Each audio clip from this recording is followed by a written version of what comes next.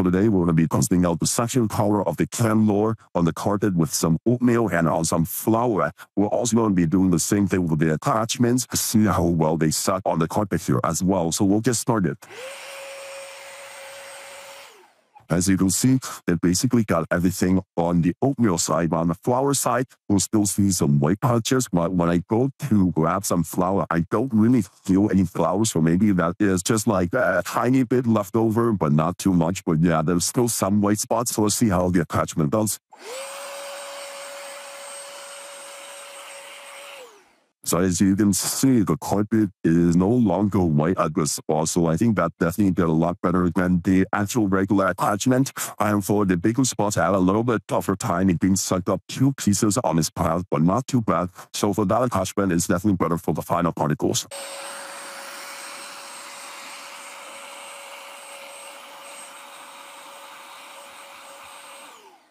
So unfortunately, this attachment is not too great. As you can see, it didn't pick up much of the flour. It kind of just smeared it. Same thing for the oatmeal, kind of just pushed to the side. So this attachment is not too great. With this attachment, you can actually slip it off your view, and even better section. We'll see if that was better on the carpet here.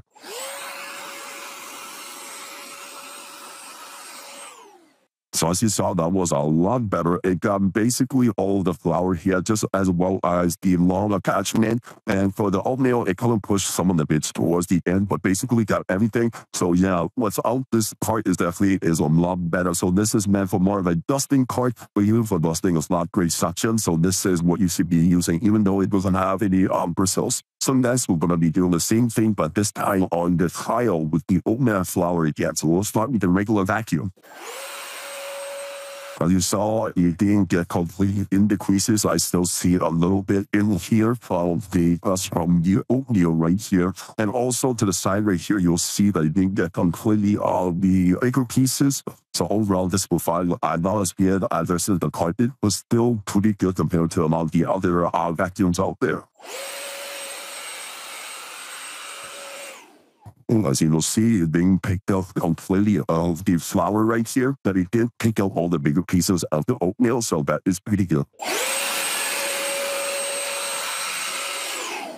As you see, this one also didn't pick up all the flour, but I think it did a little bit better than the long cart. It left a little bit of the streak, but soaked up everything on the oatmeal. So for the attachments, I think it performed a little bit better on the carpet as well, but still, this is pretty good. Next, for the functionality, this is able to stand on itself because it clicks on right there. Once you hit the click, it just stands on by itself, and it does have the unique design that all of the weight is down here, so you kind of use the vacuum here to handle. There's no weight, so it feels really lightweight and really easy to use, especially when it's kind of like you can rotate this way, you can rotate side to side, so you can really get all the motion that you need for vacuuming. So this doesn't feel restrictive at all. Very loose and very portable. There is off, low, and high speed settings here, and then you click this one to top the base out, and the base only has 1 speed. You click this on to turn it on. You can't charge this by itself. When you want to charge this, you gotta have this onto here, and then you charge the whole thing from here.